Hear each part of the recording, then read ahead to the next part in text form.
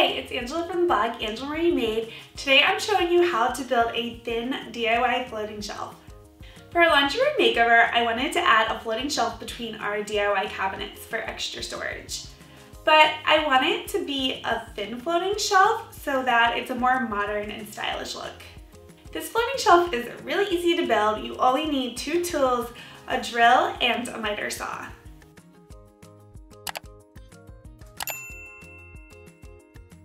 Alternatively though, you could also use 1x2s turned on their sides so that they're the same 3/4 inch thickness.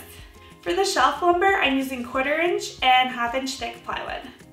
I have a full material list and tutorial on my blog, which is linked below this video in the description box. Okay, let's get started with this shelf.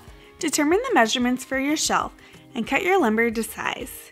I used a miter saw for our 3/4 inch dowel and 1x2, and we had our plywood for the shelf cut at the home improvement store. I have my cut list for this 3-foot shelf on my blog linked below this video to reference if you're building the same size shelf or if you want to use it as a reference to adjust the size.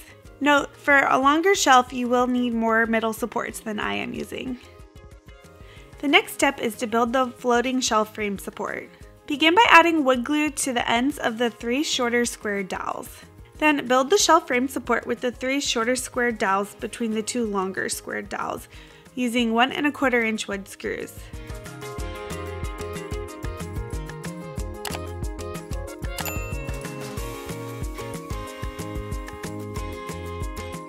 For easy assembly, clamp the frame together and pre-drill pilot holes for the wood screws and slowly screw them in to avoid splitting the wood.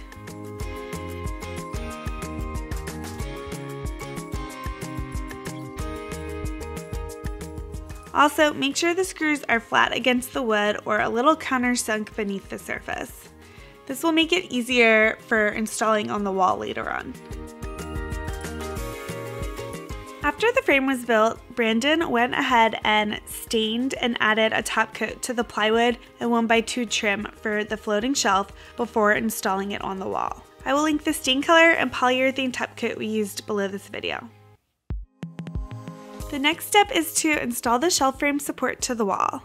Use a stud finder to determine where the wall studs are located. Then install the shelf frame support to the wall studs with 3-inch screws, making sure that it's level.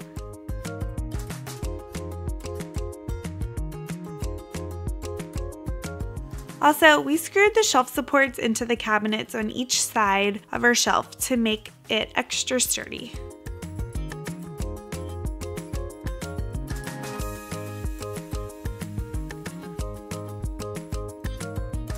The last step is to install the floating shelf lumber.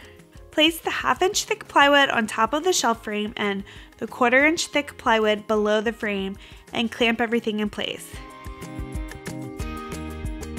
Attach the plywood to the frame with 1-inch nails and a brad nailer.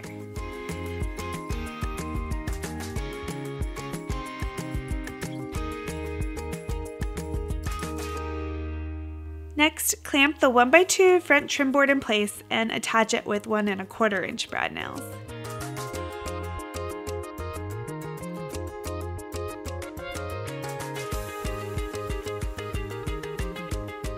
Finally, touch up any visible nail holes with some stainable wood filler.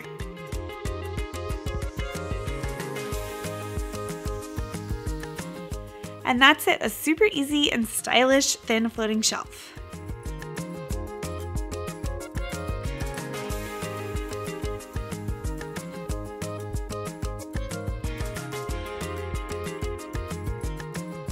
I love how our thin floating shelf turned out.